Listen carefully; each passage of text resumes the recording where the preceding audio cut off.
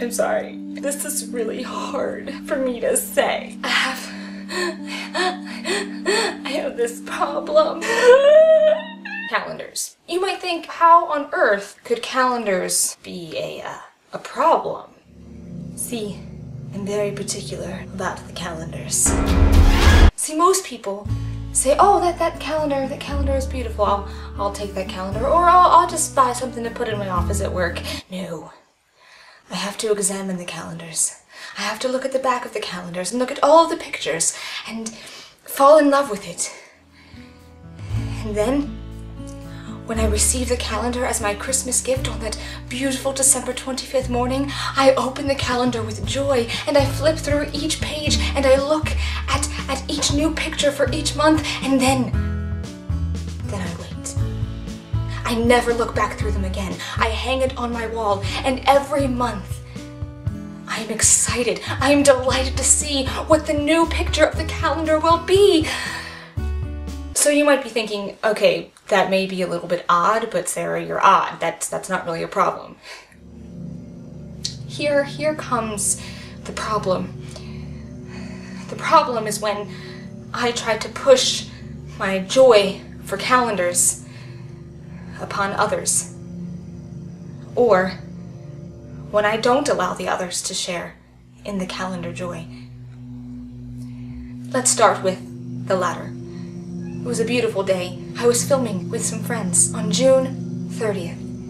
And we stayed up into the wee hours of the night to film. It was fabulous. And then I come home and it is July 1st, and I know in my heart that it is July 1st, but I do not have the energy to change my calendar to July. I tell myself I shall change it when I wake up. So I sleep, glorious sleep, and my mother comes into my room later on that day when I am waking up, and she and I are talking. It is wonderful mother-daughter talk, and she sees my calendar, and she sees that it still says June. So she takes my calendar off of my wall to flip it for me. She's gonna deprive me of my calendar joy? What? No. So before she has the chance to deprive me of my calendar joy, I very quietly and carefully take the calendar from her hands and say something along the lines of, oh, thank you, Mommy, thank you. And I flip the calendar for myself. Because I could not allow her to be the one to flip the calendar for me. I had to feel the joy of flipping the calendar over to the month of July. There's another moment when I made a new friend, a weekend buddy. Somebody who I don't even know if we're Facebook friends or not, but we talked for a weekend. She was a very nice girl. I went to a party at her house, which sounds weird that I don't even know her on Facebook. Point being, I was in her dorm room at her school. Wow, this is kind of creepy. I don't even know this girl on Facebook. I've been to her house. I've slept in the same dorm room as her. I made a Walmart trip for her. Okay, I should probably look this person up on Facebook. Just saying. She has a calendar on her wall. I'm visiting the month of July 4th weekend, and I look over at her calendar, and you know what it says? May! Her calendar is stuck on May! And I say to her, hey, you know your calendar's on May, right? She tells me that she was too lazy to flip it. She's not actually a lazy person, she's a very hardworking person. But, you know, that moment when you're being lazy and you don't want to do something that takes like 2 seconds, right? For me, no, it was not just some goofy laziness. It hurt inside of me that her calendar still said May. Okay, so maybe it didn't actually physically hurt me, but I wanted the calendar to say July.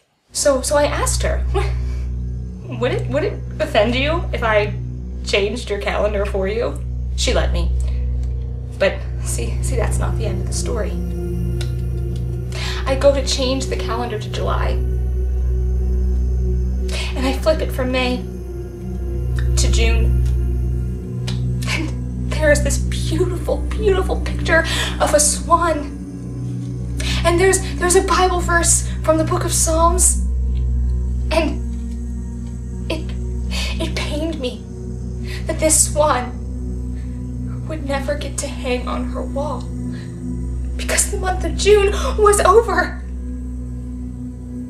I was the only one in that room to partake in the beauty of the swan. It missed out on its 30 days of life. It was waiting, it was longing for that day when she would flip that calendar and it would get to see the world for 30 days, but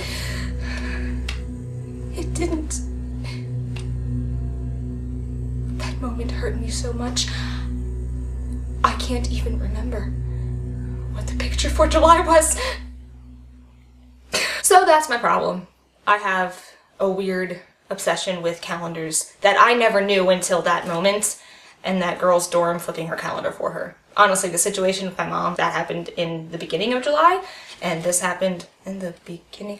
Wow, they happened in the same week. That is weird. Wow. Oh. So that first week of July of 2015 was the week of my life that I realized I have a calendar problem. Honestly, I think it's always been there. It just never fully surfaced itself until that day. I don't know what I'm going to do about it. Probably nothing.